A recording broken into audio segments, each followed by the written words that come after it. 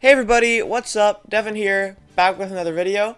Today, we are playing some, more ABD modded. We got Oni. I won Oni from a giveaway.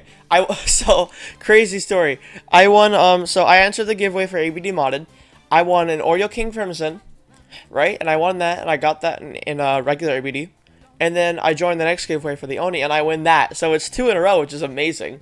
Which the sheer amount of luck is, going into that is crazy. But anyways, we got Oni, so I've been wanting to showcase. This is like the third thing I wanted to showcase most, and now that we got it, that's sick.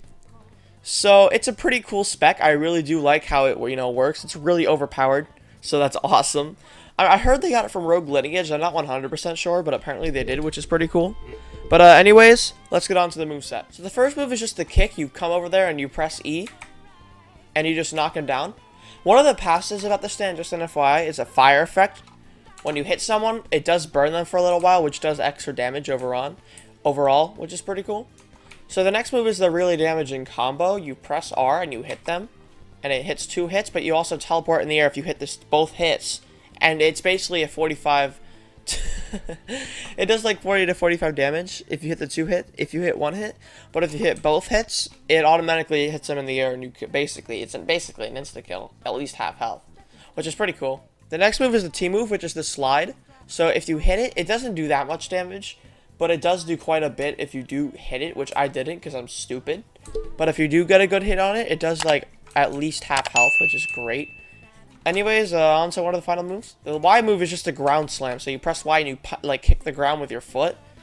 And anyone really anywhere near you just goes flying into the air. So it's a pretty good move for trying to get, that done. So the next move is the H move. You disable their stance so they can't attack. So he can't hear me right now because for some reason he's glitching. So he can't attack me. I can stand in front of him. It disables your stand until you die. So I can just execute him then. Anyways, besides that, the only move left is the C move, which is just the infinite dash, which is incredibly overpowered. Like if you want to get some, it doesn't damage you as you go anywhere, but it's incredibly OP for getting places. So other than that, that's the final move. Anyways, let's get on to the 1v1.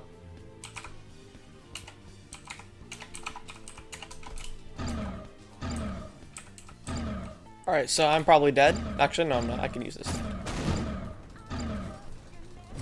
Oh, wait, I'm being destroyed.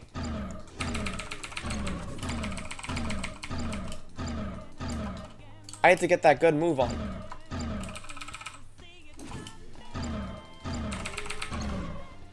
Oh my god. So overall, it is a pretty good spec. It has an S in destructive power, an A in speed, and a B in durability, which is its main setback. And the fact that it doesn't have a stance jump, it only has the dash. Which is like, it makes sense because it is really overpowered in terms of moves. The defense makes sense. I'm glad the defense is low. If the defense was high, it would be way too overpowered. It'd be like a Pot Platinum. Even Pot Platinum is better at defense. And Pot Platinum is really annoying. So, that's the problem. This spec is great.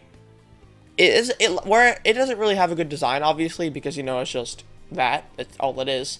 But, I like it. It has really good moves. It has really good, speed potential. It's a pretty good spec. Overall, I do like it. Anyways, if you guys are new to the channel, feel free to leave a like, share, or subscribe. It'd be really appreciated. I'll see you guys next time. Peace.